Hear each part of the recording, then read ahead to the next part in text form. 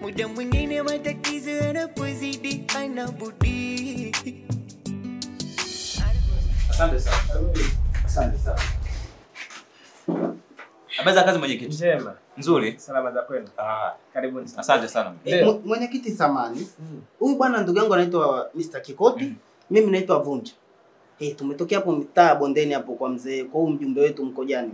Sasa mwenyekiti, sisi tumekuja hapa tuna malalamiko kadhaa. Kwa sababu mwenyekiti, inafikia hatua sasa hivi sisi mtaani kwetu tunaishi bila amani. Mimi naongea kila kitu. Na mimi nazungumza kwangu. Tunaishi bila amani, tunaogopa kutokana na hii familia ya BWENA. BWENA alikuwa na ule mpo wake anaitwa Chapwilo, sijui Chapwilo. Na Chivalo. Chivalo ni rafiki wa Chapwilo. Kwa hiyo yani wameongeza pale mtu mwingine. Kwa sasa wale watu wawili sasa hivi pale mtaani wanatufanya sisi tunakosa amani. Tukitembea hata mchana tunaporwa vitu hadharani. Mara tuibiwe mashati, mara tupigwe. Mimi nimepigwa mwenyekiti, yake Mungu, nimezalilishwa nyumbani kwangu mbele ya mke wangu, nimepigwa mimi kama mtoto, nimedundwa kama mpira. Nikasema yote haya mimi nivumilie, ninyamaze. Ndugu yangu akanishauri tuje kwa mwenyekiti, si ndio? Ndio. Ndio maana mwenyekiti tumekuja kwako kwenye ngazi kubwa. Kama wewe mwenyekiti unatusaidiaje? Poleni sana. Asante sana. Poleni sana. Mimi kwanza nikiri kwamba hiyo shida au hizo taarifa za ndugu BWENA pamoja na hiyo familia yake, taarifa zao tunazo za kutosha. Na kwa kuwa taarifa zao zipo za kutosha, taarifa ya mwisho tulipokea tarehe 8 mwezi wa 2 2023. Sawa Na baada ya kutafiti tumeona kwamba ni tatizo ambalo lingetupa wakati mgumu sana kwenye mtaa wetu. Tumetoa taarifa ngazi zinazofuata, hasa polisi wilaya pamoja na ngazi ya kata. Sawa. Kwa polisi kata. Lakini pia hapa ndani kwetu hapa kama kitongoji tuna ile polisi jamii. Tunashughulika nao kama kawaida. Cha kuwashauri na niwaombe sana, rudini kwanza kwa balozi ama mjumbe wa ile eneo. Takuzabua. Wewe umenikuja umesema unataka kumtambulisha sijui kidem chako hapa. Nimekukatalia mimi? Hapana. Nimesema fresh mlete na mnakuja nimeongea naye vizuri. Sasa inakuaje unakwenda kuongea na mwanamke wangu mimi? Sawa, hata kama ni mke wa mtu, lakini uruhusiwi kwenda kuongea huo ujinga. Ina maana unaniaibisha mimi mjomba wako. Ile ni sehemu yangu ya tamtamu bwana. Sio tuko pamoja? Tuko pamoja. Ukitaka kunikorofisha mimi, nenda kamfuate yule mwanamke. Yaani hapo kama sheka alishwanguruwe na kufanyia mbaya. Mimi unanisingizia tu ila. Wewe. Tena make your confidence about me. Usije ukaingia kwenye mambo yangu kwa Kiswahili. Tupo pamoja? BWENA. Yule demu wako nimeongea naye vizuri na tumepangana, tumeelewana. Sijakataa. Sasa sikiliza. Ili tuende sawa mimi na wewe. Manake siwezi nikakutupa. Na wewe pia usimtupe. Kamwite yule manzi wako. Niongee naye na usimwambie chochote kuhusiana tunachoongea mimi na wewe. Au wewe kwenda kwa yule mwanamke. Nakuelewa mjomba BWENA. BWENA BWENA. Sawa. BWENA. Yaani ukuniona siku moja tu na mwanamke basi ndio tunaitengeneza kama sinema, yani series inaendelea. Unatoa huko unapeleka huko, huko unapeleka huko. Ndio sasa ngonikorofisha. Unaribia siku kaipaka rangi nyeusi. Mwenyekiti, kufika kwenye ngazi yako au ofisini kwako unajua kwamba tunamshakumbuka na madhara makubwa sana. Na kumbukumbu zetu tumekuja hapa kukwambia kwamba ni tatizo gani ambalo limetupata. Huyo mjumba anamsemea tushampelekea kesi zetu lakini kashindwa. Wewe, akia Mungu walai. Kwa sababu mimi mwenyekiti nina matatizo makubwa sana. Mengi. Huyo mjumbe huyo usishangae huyo Chivalo. Na siku tumemkuta iko kwake anavuta bangi. Wewe usiseme bangi. Alikuwa anakula mpepe mlangoni kwa mjumbe. Subiri. Nyumbani kwa mjumbe. Kwa mjumbe. Anakula mpepe. Anakula bangi. Anakula bangi. Anavuta bangi. Ndio. Nyumbani kwa mjumbe. Mlangoni. Na hakika na mama mnasema. Tulimuona kwa mechi yetu 2-1. Tuendelee. Tuachane nayo ya kula mpepe. Mimi huyo mjumbe mimi nilishamfuata mimi hadi nyumbani kwake. Nikamkuta mke wake akaniambia mume wangu ametoka, nikamsubiri.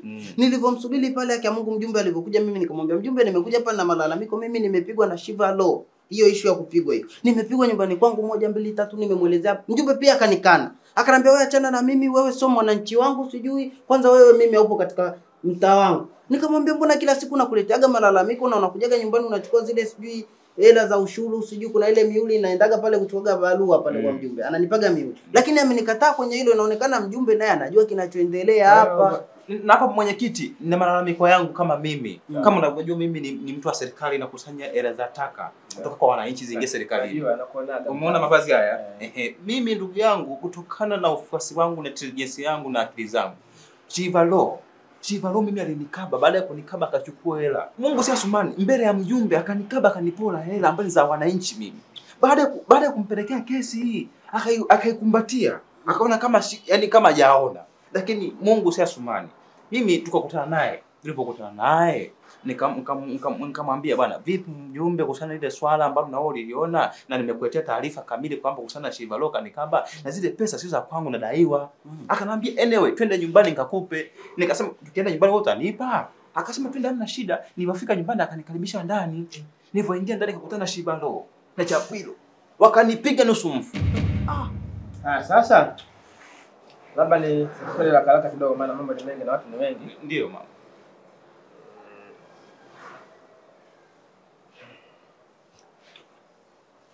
Ni kesi tumekuja kuserikali. Hapa kila kitu tunatoka tuongee. Jina lako unamsema nani? Mimi naitwa Vunja. Vunja. Tumeamua kusaidia. Mimi naitwa Kikoti. Sasa bwana Kikoti na Vunja. Naam. Mimi niwashukuru kwa taarifa na niwape tu uhakika kwamba tunashughulika nazo hizo taarifa. Kwa sababu haiwezekani wananchi wapate shida huko mitaani wakati wajumbe wapo, mabalozi wapo, lakini hakuna kinachotokea. Kwa hivyo sisi tutachunguza tupate majibu sahihi ya hili na tulifanyia kazi. Nyinyi cha kufanya nendeni, fanya shughuli zenu kama kawaida. Ikitokea tukiwahitaji tutatumia taarifa mjini. Sawa mwenyekiti. Lakini mwenyekiti mimi naombeni mfanyie uchunguzi wa kina, wa ndani kwa ndani. Yaani hapa unajua usimfiche mwenyekiti. Mimi nakwambia kia Mungu mwenyekiti. Huyu Mkojani huyu na ule Bwena, haki ya Mungu mimi nakwambia wale wanashirikiana kwa kila kitu. Afu kingine naomba nikwambie kitu kimoja mwenyekiti. Hayo majina usijue katutaje. Kwa sababu wale yule Chapwilo na Chapwilo mimi bwana kiukweli wale bwana washakuwa tishio. Ukitutaja kwamba bwana hapa alikuja Kikoti na Vunja bwana unaweza ukatukuta tukapata sehemu mbaya. Vunja. Hebu usiwe na wasiwasi. Mimi ni mwenyekiti wa kitongoji lakini ndio mwenyekiti wa ulinzi na usalama hapa kwetu. Kwa hivyo tunapokea taarifa mbalimbali. Tuhakikisha kwamba zipo salama, hakuna shida. Sawa. Asante sana. Lakini mimi siogopi. Na usiogope. Siogopi. Fanya kazi yako. Mimi ni mtu wa serikali. Najua. Fanya kazi yako. Okay. Fanya kazi yako. Haya. Mimi naogopa. Mimi siogopi. Asante mwenyekiti. Haya, shukrani. Asante. Chapwilo huyo. Jamani Chapwilo huyo. Usombe ukutane naye usiku. Chapwilo kama amechanjiwa kuku.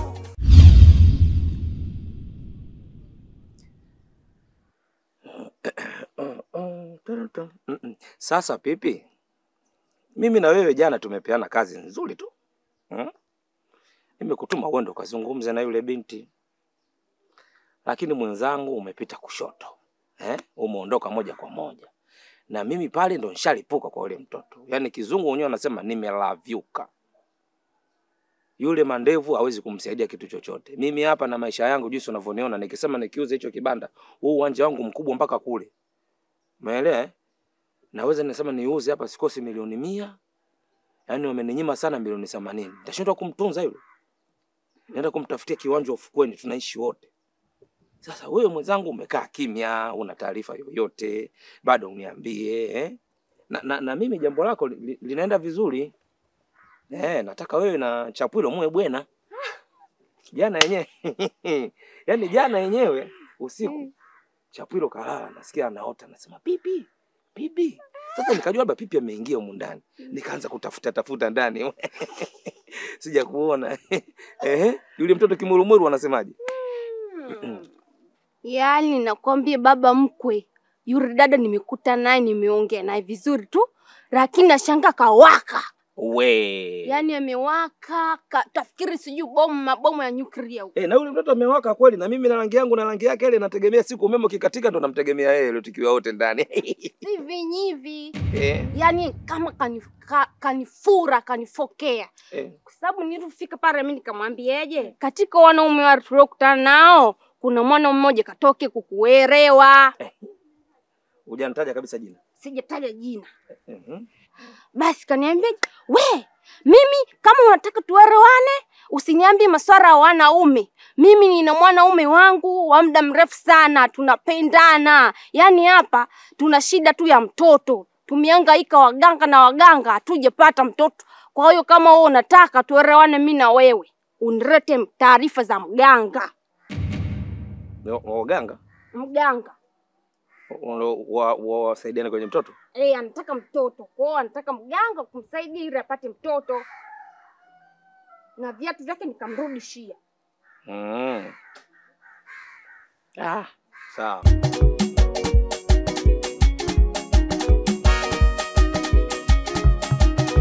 Shoga yangu.